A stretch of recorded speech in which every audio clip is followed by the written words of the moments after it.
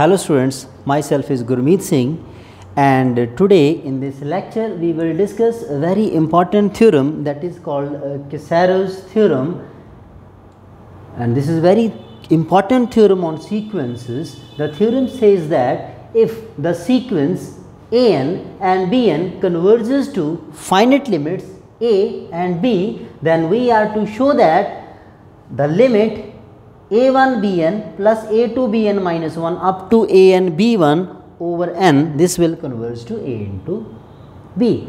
तो very simple, अगर ਤੁਹਾਡਾ sequence an a ਨੂੰ converge ਕਰ ਰਿਹਾ ਹੈ, अगर ਤੁਹਾਡਾ sequence an a ਨੂੰ converge ਕਰ ਰਿਹਾ ਹੈ ਤੇ bn ਕੀ ਨੂੰ converge ਕਰ ਰਿਹਾ ਜੀ, b ਨੂੰ converge ਕਰ ਰਿਹਾ ਹੈ, then we are to prove that this limit a1 bn plus a2 bn minus 1 up to an b1 upon n will converge to the product of these two limit points, that is a into b.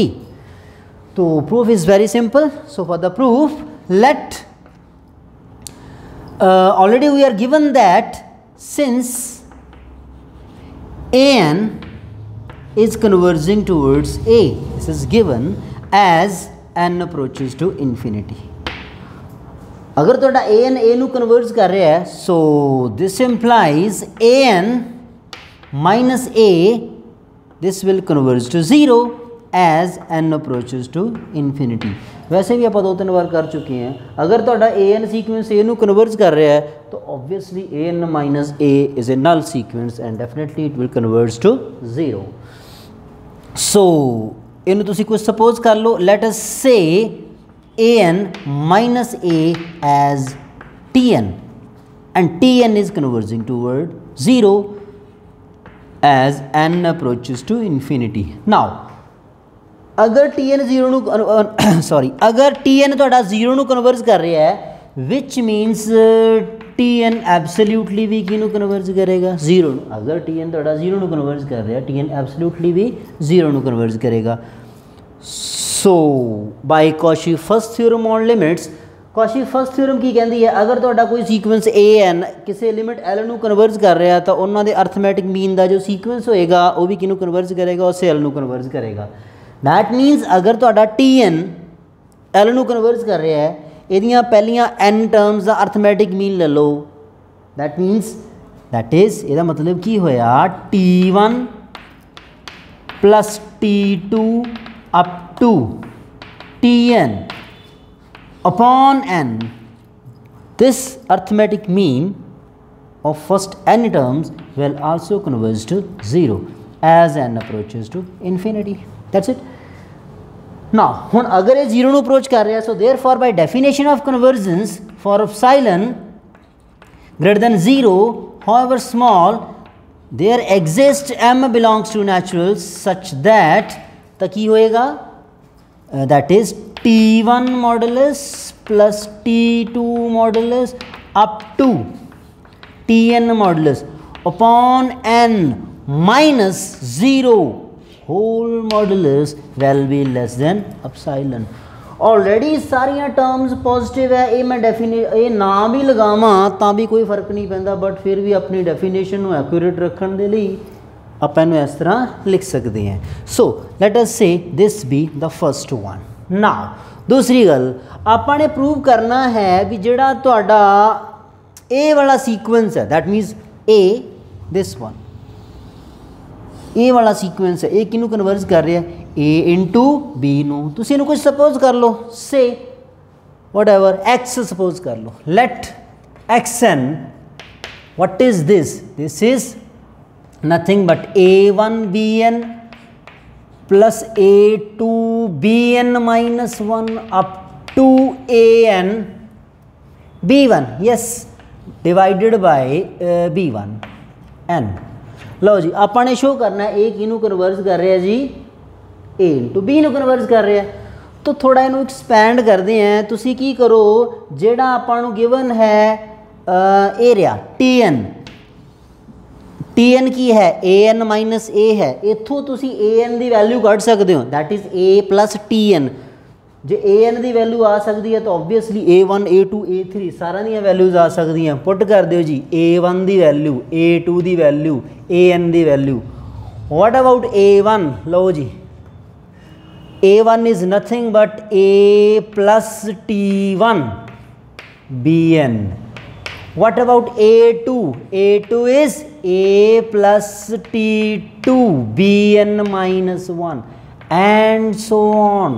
An is already given, that is A plus Tn into B1 divided by n. कुछ नहीं करना जी, उसके बाद term separate कर दो। किस तरह? an common कढ़ दिओ जी। हाँ, a नू कॉमन कढ़ दिओ। a नू जेकर तुसी कॉमन कढ़ोगे इत्थों bn आएगा, इत्थों bn माइनस 1 आएगा, इत्थों b1 आएगा। तो आप लिख सकते हैं this is b1 plus b2 up to bn divided by n। कुछ नहीं है जी, सिंपल है। इन्हों जो आप मल्टीप्लाई करांगे तो a ਇਹਦੇ ਲਈ ਵੀ ਆਏਗਾ, ਇਹਦੇ ਲਈ ਵੀ ਆਏਗਾ, ਇਹ ਸਾਰਿਆਂ ਚੋਂ ਕਾਮਨ ਕੱਢਦਾ, ਬਾਕੀ ਸਾਰਿਆਂ ਦਾ ਸਮ ਐਜ਼ ਇਟ ਇਜ਼ ਅਪੋਨ ਦੇ ਵਿੱਚ n ਆਲਰੇਡੀ ਹੈਗਾ ਹੀ ਹੈ, प्लस फिर बाकी जो बचा दैट इज़ बाकी की कुछ बचा इतों बच गया जी, कि मर्जी लिख लो T1 देर इतने T1 Bn और B1 Tn वट एवर जो भी है, T1 Bn plus T2 Bn minus 1 up to Tn B1। वो कोई प्रॉब्लम नहीं है, भावें इधरों लिख लो भावें इधरों लिख लो, डजन मैटर। तो लो जी अल्टीमेटली आप पहुँच गए इत्थे। नाउ बी केयरफुल, हुण थोड़ा ध्यान दिओ, इनू तुसी मान लो लेट अस से दिस फर्स्ट ऑलरेडी हो चुकी है, इनू तुसी सैकेंड सपोज कर लो। हुण आपां नूं क्वेश्चन च गिवन है भी जिहड़ा तुहाडा Bn है किनू कन्वर्ज कर रहा है, बी नूं। अगर Bn बी नूं कन्वर्ज कर रहा है again bye Cauchy first theorem on limits, ठीक है। इत्थे भी आपां ने की कीता सी, अगर Tn तुहाडा 0 नूं कन्वर्ज कीता तो इत्थे लिख लो चाहे bye Cauchy first theorem on limits, तो तुसी इन्हां दे n टर्म्स दे अर्थमैटिक मीन दा सीक्वेंस भी 0 नूं कन्वर्ज कर गया वट एवर। हुण तुहाडे कोल की है, हुण आपां नूं क्वेश्चन च गिवन है जिहड़ा Bn है किनूं कन्वर्ज कर रहा है, बी नूं। Now Bn is converging towards B as n approaches to infinity. अगर ये Bn B नूं कन्वर्ज कर रहा है again, so therefore by कॉशी's first theorem on limits की होएगा जी। तो फिर Bn B नूं कन्वर्ज कर रहा है तो we can say that B1 plus B2 up to Bn पहलियां n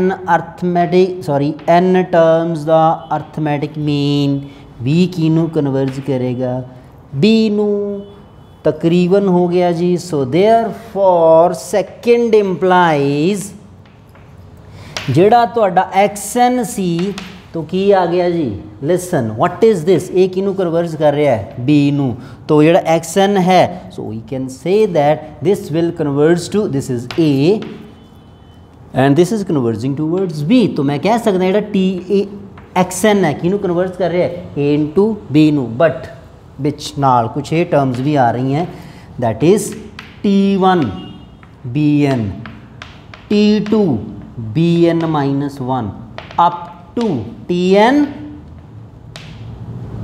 B1 what ever divided by n। तकरीबन थ्योरम कंप्लीट है जी। सिर्फ इको ही टारगेट रह गया भी अपने कोल जिहड़ी ए वाली एक्सप्रैशन आ रही है वट एवर, ए किनू अप्रोच करनी चाहिए है 0 नूं। अगर ये 0 नूं अप्रोच कर गई तो we can say that xn is converging towards A B. तुसी सिंपल जी गल है, इत्थे इक्वल भी लिख सकते हो, नहीं तो अप्रोच करवा दो, कोई गल नहीं है। लिसन हुण मेन मकसद की अपना ए किनू अप्रोच करना चाहिए है 0 नूं, लिखो जी इनू तुसी 0 नूं अप्रोच करवाना, this is our target. Now consider ये लैके चल पो जी T1 Bn plus T2 Bn minus 1 up to Tn B1 divided by n। Low ji the modulus ले लो। ओके तो मॉडुलस सैपरेट कर लो, कोई प्रॉब्लम नहीं है। तो की होया दैट इज़ लैस दैन और इक्वल टू, इनू आप लिख सकते हैं जी T1 modulus BN modulus plus BN, yes, plus T2 modulus, there it is nothing but BN -1 modulus and so on up to TN modulus B इतने 1 है जी, B1 modulus divided by N। हुण इत्थों भी एक चीज़ होर निकल के आती है, अगर तुहाडा BN कन्वर्जेंट, BN कन्वर्ज कर रहा है, obviously this is given in the question, BN V converge कर रहा है, BN कन्वर्जेंट है मीनस अगर कोई सीक्वेंस कन्वर्जेंट है, बहुत बार कर चुके हैं, यूज़ भी बहुत बार किया होया है, अगर कोई BN सीक्वेंस कन्वर्जेंट है तो ओबवियसली इट इज़ बाउंडेड। तो BN कन्वर्ज कर रहा है B नू, तो BN इज़ बाउंडेड, तो सी नू चलो इत्थे लिख लो। तो as BN is convergent so therefore it is bounded. अगर ये बाउंडेड है तो BN न्यूमेरिकली किसी न किसी के नालों लेस देन होएगा, वेयर एज के कोई भी रियल नंबर है, for all N belongs to natural. So this is the definition of boundedness. Now हुण मैनू यही थोड़ा साफ करना पएगा।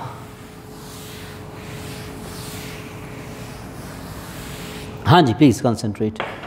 तो की है आप इत्थे पहुँच चुके हैं भी जिहड़ा तुहाडा ए वाला यानी कि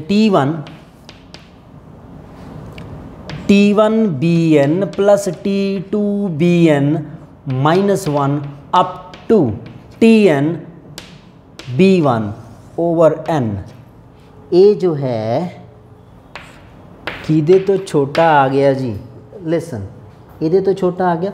फर्दर ध्यान नाल देखा जाए तो यह किदे नालों छोटा है, के नालों, ये भी किदे नालों छोटा हो गया, के नालों, because it is true for all N belongs to natural number, ये भी किदे नालों छोटा हो गया जी, के नालों। तो I can say that this quantity is less than T1 modulus into के प्लस T2 मॉडुलस इंटू के up to TN modulus into के डिवाइडेड बाई N। कोई गल नहीं जी, के नू कॉमन कढ़ दिओ, के इत्थे आया जी T1 modulus T2 modulus up to TN modulus divided by N। I think we are done, because this by using 1 इनू यूज़ करके तुसी की कह सकते हो जी ये किदे तो छोटा है, epsilon. So this is less than के times epsilon. I think we are done. Epsilon may be very small tending toward 0. So lastly, so therefore इस तो तुसी की कह सकते हो, therefore this one इनू तुसी थर्ड कह लो जी, third implies, so therefore third implies जेड़ा तुहाडा xn हो गया जी वो किनू कन्वर्ज कर गया a into b नू as n approaches to infinity. So that is the proof of Casaro's theorem. Thank you very much.